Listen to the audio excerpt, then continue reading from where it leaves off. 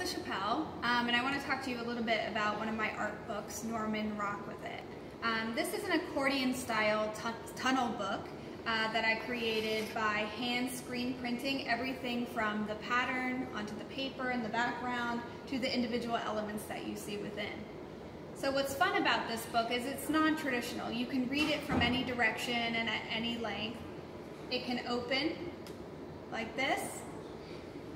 It can open like this, and the viewer is invited to take a moment and to look at each page and kind of contemplate the symbolic imagery that lies within.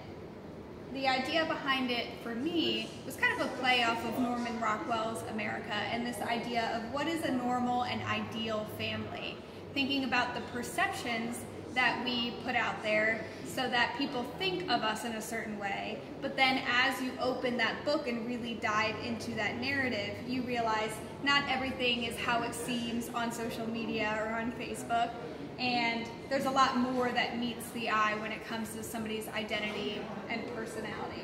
So this kind of invites you to engage with this family and apply your own associations and perceptions into what it is that you're looking at.